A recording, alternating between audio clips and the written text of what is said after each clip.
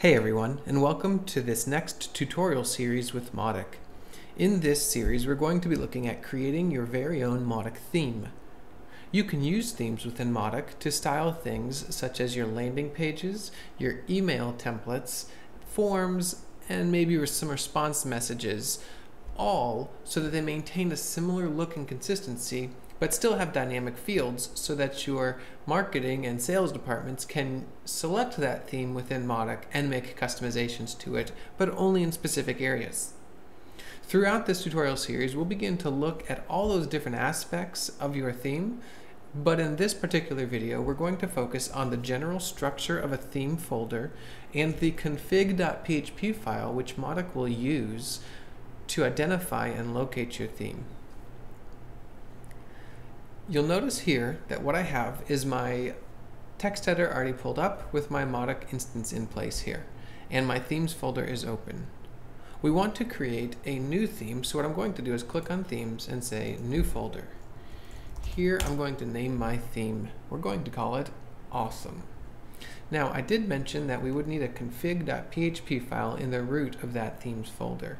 So what I should do first is glance quickly at some of the other ones that are available and see what folders and files are being used. We notice by looking at the three themes that come with Mautic, we have a CSS, an HTML, and a config.php. Also notice that the nature theme includes an additional folder called images.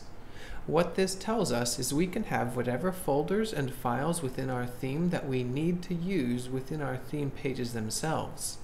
The only thing we need to have for certain is the HTML and the config.php file. So let's get started by creating that config.php file. This file holds a config array which is going to be used by Mautic to identify both what our theme is and what fields are available within that theme. So we'll simply return that config. Now let's look at the specifics. The first thing we need to do is we need to identify what our theme is. So we're going to say awesome is the name for our theme. We're doing this simply because that's what we decided to name the folder, and for consistency's sake it makes sense to name the theme the same. Next we need to identify what features our theme is going to offer. This is another array set. This array is going to be what features or where this theme can be used within Mautic. So we're going to say you can use it for landing pages, for email messages, and for forms. And we'll get into that last one later on in the series. The next thing that we have to look at beyond the features is slots where our theme can be used. Now slots is a very easy term to think about because basically slots are where the dynamic content can be placed when someone else is using this theme. Again, we're going to say this is an array. And now we break down slots by each of the features that we just defined. So our page is going to have an array of available slots. And this might be things like left, right, top, bottom, and maybe we'll also say footer. Okay? We also need to define the email.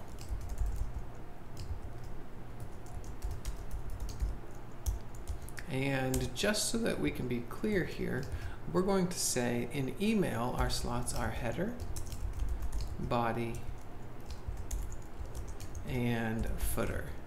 Now notice I did not name these slots the same between the two types or features. That's perfectly okay. They could be named the same because as you see I have a footer in both sections, but I also have different values. This means it does not matter what those slots are named as long as I use consistent naming between my config file and the actual template file for that feature. With those slots, I have now written everything that I must have within my config file. This means if I flip over to Mautic, I should be able to find my new created theme as an available option.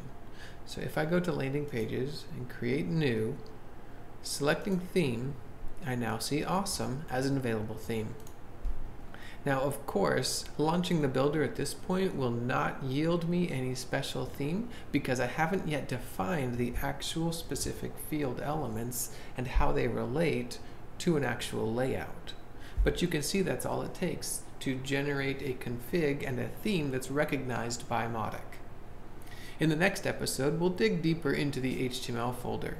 If you glance at one of the available ones, you'll see base.html.php, email, form, message, and page. So we'll look in the next video a little more in depth at what that base HTML.php and page.html.php looks like.